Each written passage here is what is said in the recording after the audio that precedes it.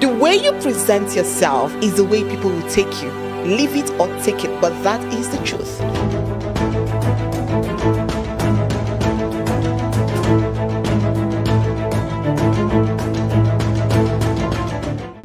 Hi guys, how are you doing today? I am vibrant, I am versatile, I am gorgeous, I am beautiful, I am extraordinary, I am a winner, a champion, I am a rare breed, I am a priest, I am a princess, I am a queen, I am royalty, I am everything. I know I am rare.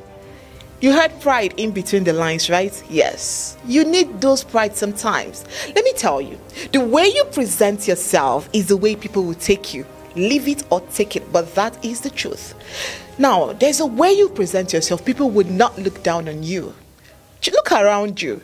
There are people you can never look down on. It's not because they have lots of money. It's not because they have everything going well for them. It's the courage. It's the way they present themselves. It's the mannerism. It's the finesse. You can feel it. And so you just love it. You just want to tap. And so I'm telling you today that you can hype yourself and you can ensure that you do that in the presence of people. Yes.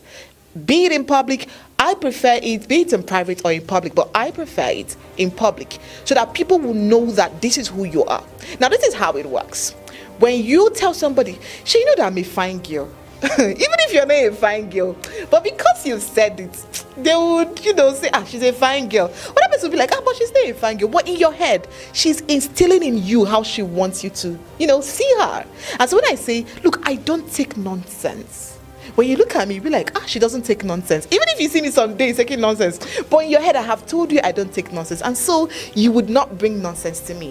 What am I saying? I am saying that you need to let people know on a regular basis, consciously, intentionally, how they must see you, how they must perceive you. This is how you change your branding, because first of all, you are representing a brand, you are representing a personality, you are representing an individual, which is you. You do not have another life.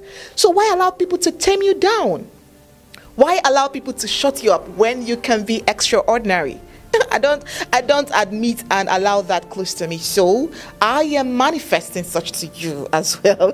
And I'm letting you know that you need to consciously and intentionally let people know how you want them to see you. And that is by intentionally professing positivity to your life. Do you agree? Do you disagree? All you need to do is to drop your thoughts and your comments on the comment section, and we can continue from there.